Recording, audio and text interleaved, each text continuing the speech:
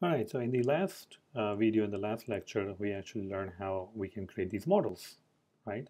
And we ran our migration, and now we have models in the database. If I go over here and say DT, so we have a post table and we have comments table. If I select from, there's nothing in there, but if I select from comments, you can see that there's nothing really in there, but it has all these fields that I actually need: title and body. And the same is true for also for posts, title and body. Now for comments, I forgot to add one field, username. And what do I do now?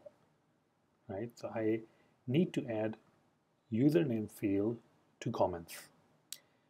And in ORM, you do this by adding a migration. And these are the migration files right now. And you'll see that each of these migration files, the post and the comment, it's basically in JavaScript. But what it does is that whenever you run the migration, it goes through this file and then it creates this table with these columns: title, body, created at, updated at, and then creates the table which we saw over here. Now don't edit these files. Create a new migration file. So let's go ahead and create a migration file where we can update our or migrate our comments table to have a username field.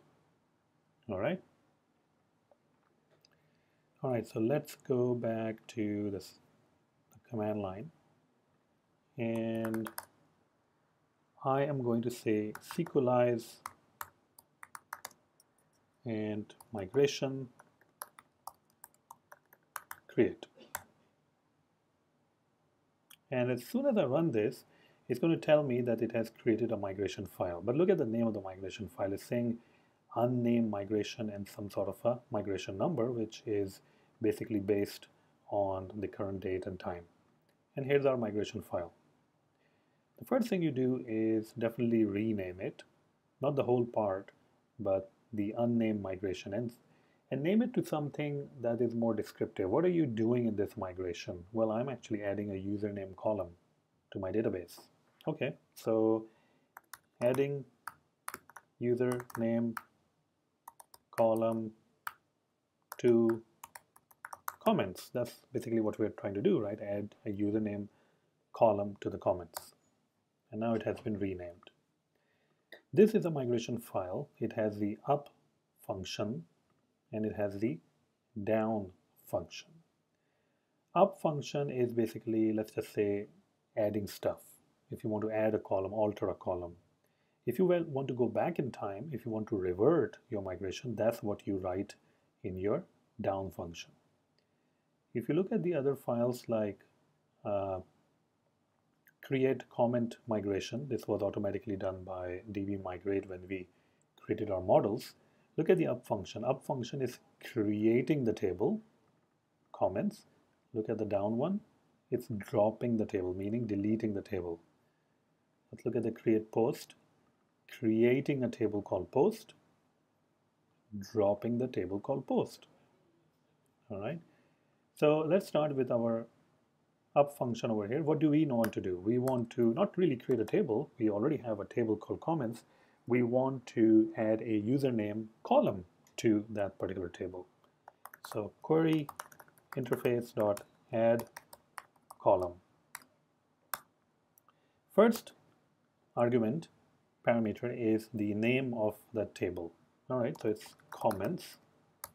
Second argument is the name of the column that you want to add. All right, username. And then you can specify over here the type of the column. So I believe the type is sequelize.string. All right. And that's pretty much it for the username column, at least. So whatever you have done over here, you're adding a column in the down method or a function you want to remove it. All right. So basically think of it as if you are, climbing a mountain, you want like to go back also, like those safety points that you add on a mountain. So you're going up, but you also want to go down using those safety points, and you want to remove them when you are done with those. So if I say over here, query interface dot remove column, so basically I'm doing the opposite of what I did over here in the app. Remove column from where? Which table? Comments. And what is the name of the column you want to remove? Well, it's called username. And that's it. So this is our simple migration. Let's go ahead and run this migration. So let's go to the terminal. And if I want to run this migration, I'm simply going to say db migrate. All right, so it ran the migration. You can see that it's upgrading and it's running this migration, right? So if it ran this migration successfully, I can actually go to my database table and I can do a select from comments. Obviously, there's nothing in the comments. I just want to see what fields are there. And look at that. It actually added a new field, username, right? That's what we did. We have added a new column to our database table. So now we can actually store username of the user.